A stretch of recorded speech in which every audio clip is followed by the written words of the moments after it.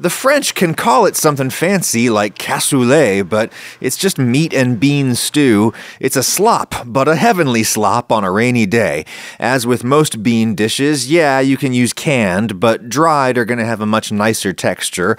I always soak them when I can. Soaking reduces cooking time and maybe improves texture. Lately, I've been salting my soak water like pasta water. I think it maybe makes the beans creamier inside. I don't know. Normally, I do overnight, but today I have to do a speed soak where you bring the beans to a boil, kill the heat, and let them soak for an hour. Cassoulet generally starts with salt pork or bacon or some fatty cured meat cut into big lardons. I'm using country ham today. In those go, melt some fat out of them, and then we just brown off all our meat however we want to. I'm just throwing in my sausages. There's often some fresh sausages. Since this ham isn't super fatty, I'm going to need some more fat to brown everything. You might use duck fat. I don't have duck fat, so butter. I don't have duck legs or duck confit or anything like that, but I do have chicken legs and they'll do just fine. I think the way you honor the concept of the dish is just by using whatever cheap scraps of meat you have, but make sure that you have something really rich in there, like sausage. I think cassoulet should be fatty. Meanwhile, I can cut my aromatics. Lots of cassoulet recipes have you put in whole carrots, whole onions, and then you cook them with the beans, and then you fish them out and discard them at the end. And that's the kind of pointlessly laborious and wasteful courtly French cooking that I think probably most of us should try to deprogram out of ourselves. I'm just going to leave my vegetables in my meat and bean stew, so that's why I'm cutting them into smallish pieces. I put the carrots in first because they're the hardest, in with the celery and onion, and I'll use the water that comes out of those vegetables to deglaze everything from that meat. Cassoulet recipes generally have you cook the meat in stages and then take it out of the pan and add it back in again. At strategic times you can do that, but I'm treating this as the farmer's stew that it is, and I'm just leaving everything in the pot, a one-pot meal. Might as well peel and chop some garlic while I'm waiting. I can throw that in at any time. I want to give my beans another moment to soak, and I'm in no rush, so I'll just kill the heat and pause this for a moment. Maybe I'll make a delicious cup of coffee with Trade, sponsor of this video. Let's see how many people I can puzzle with my brewing methods this time. For someone like me who loves cool coffee, but I'm not cool enough to go out and find it myself, Trade is like hiring the cool kids to go out and find your cool coffee for you. Ooh, Methodical from Greenville, South Carolina. Trade knows that I generally like light roasts, but they also know that I like to be surprised, so when they have a dark roast that they think I'll like, they send it, like this one. Yeah, you can make pour-over coffee with normal kitchen gear. It is possible. Anyway, however fast you go through coffee, Trade will have one of their independent roasters send a bag right to your door, and every bag ships within 48 hours of roasting, whether it's whole bean or pre-ground. Wow, that creamy, smooth texture you get from a pour-over brewing method. Nice. Get a bag for free with any subscription purchase when you use my link, drinktrade.com/Ragusia. That's drinktrade.com/Ragusia for a free bag of coffee with any subscription. Thank you, Trade.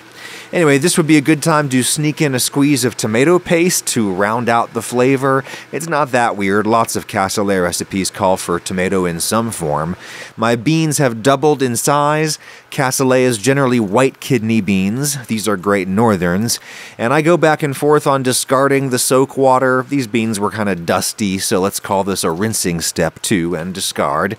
In they go. Speed-soaked beans maybe aren't quite as good, but they're speedy. I'll just cover with water, and I think I see something. A black bean! This is a white bean stew, and that really matters for some reason. If you have a beautiful meat stock, absolutely use that, but today I'm just slipping a couple of bouillon cubes in there. Shh. Bay leaves would be standard, some thyme and rosemary, fresh or dried, who cares, maybe some cloves, no salt because the meat is salty and we've got the stock cubes. At this point you can make sure that the beans are just covered in water. Minimizing water preserves your options because you can always add later, and you can boil these on the stovetop to give them a little head start. The beans will soften faster here than they will in the oven where they're going because you can really put the spurs to them here, you can stir them easily, easily, make sure there's nothing sticking to the bottom, and you can make sure they have enough water. While I'm waiting, here's an old Kenji trick that works great. Get some unflavored gelatin. I'm using the whole box, which could be overkill, I don't know. Dissolve it and bloom it in just enough cold water. This is mostly to get the lumps out. Now that they're cooked and solid, I might snip my sausages into servable pieces. Did you hear that, boys? I'm snipping my sausage. I'll give you a minute to collect yourselves. Now would be a good time to collect and discard any inedible spices. Give this a taste, and it doesn't need any more salt, but it does need some pepper. Once I've given the beans a good head start, I'll kill the heat. Gelatin thickens more when you cook it gently, and we'll melt in that gelatin.